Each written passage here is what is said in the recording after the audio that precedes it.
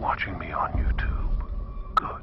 Hello again, my Basset Hound friends and ladies. Welcome back to some more of the Saw review franchise series. I'm Mark the Punk Gamer, a.k.a. Markapunk.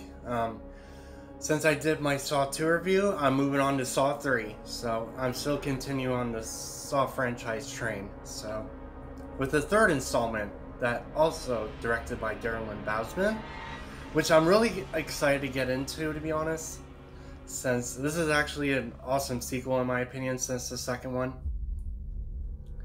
And I really want to get into this review. Spoilers, there's no mixed opinion, no negatives about this one, so spoilers. It's all going to be positives for this one, so let's get started with the Saw 3 review.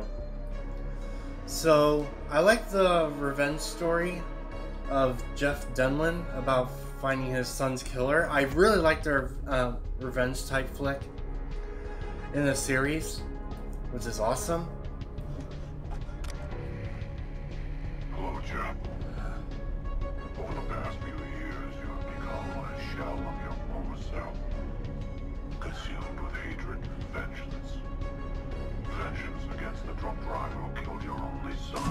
Vengeance against the killer who took your surprise and dismay. And also the story between Amanda Young and Tobin Bella's Jigsaw. So that's a really cool story. She makes her last return in this sequel, and she's a lot different than the last two sequels she was in. So she's a lot different in this movie, which is great. It's about her test not to be a killer in some way, but she fucked that rule up in some way.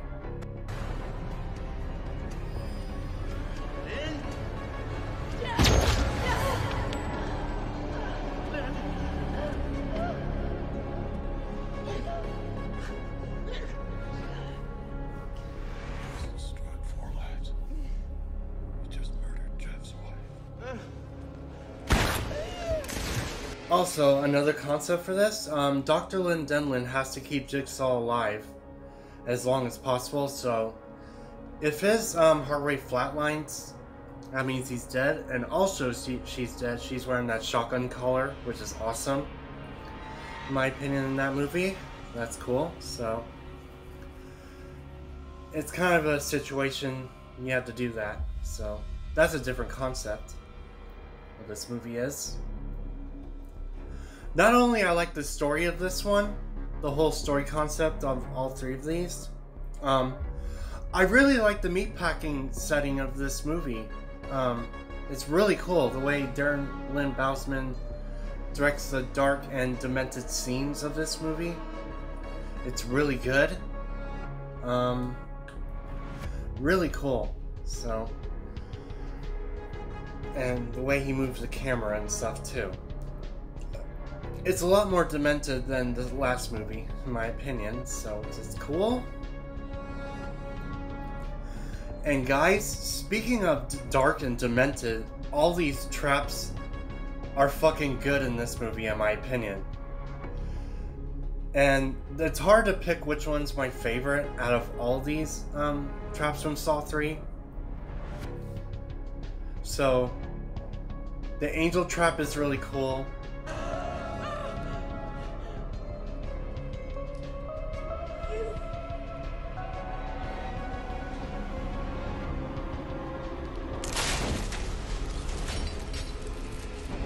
And also adding to the bloody cherry on top of this movie is my favorite trap in the whole series, is the frickin' rock trap, where the guy is on a cross and his arm was twisted all the way back. That's one of the coolest traps in the series. Like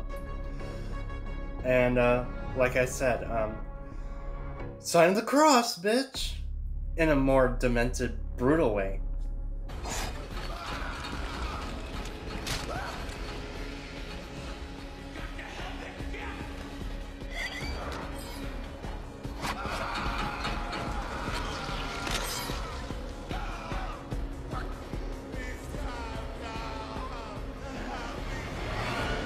And my final positive about this movie is all the casting choices are really good in this movie, in my opinion.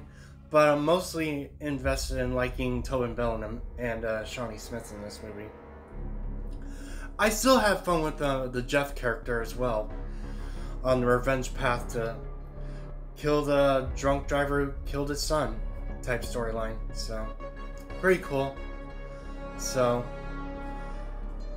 and great directing in my opinion in this third movie. It's dark and demented, which I like in the series. So, awesome. And that's all positive, guys. So, I have no mixed about this movie or negatives about this movie. I don't need anything changed about this movie. I don't hate anything in this movie. I think it's one of the best sequels in my opinion. So that's why it's gonna be awesome in the series. So I'll give my final rating at the end of this, final obvious rating in this end of this review. So holy crap, I really like this sequel, guys. So there you go. It's gonna be my obvious rating at the end. So yeah, definitely Saw 3 is my favorite in the series. So holy crap. So I really like about this movie. So I'm gonna end the Saw 3 review right now. If you enjoy the Saw 3 horror movie review, share this one and also like it so I can get more views and subscribers. Oh, and you can friend me on my Facebook on the description of my video as well.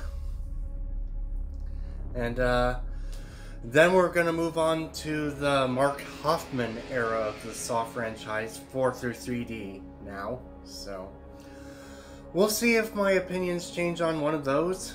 But for right now, guys, I really enjoyed Saw 3 more, guys, than the last two sequels. So,